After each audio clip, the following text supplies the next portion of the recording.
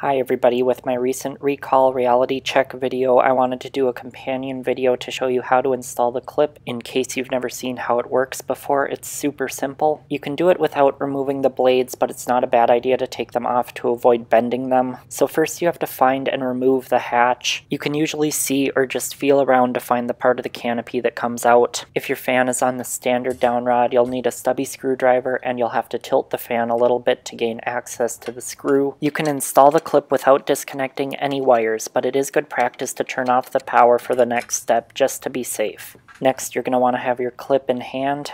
Lift the motor out of the canopy with one hand, place the clip in the bottom of the canopy, and slip the motor back in.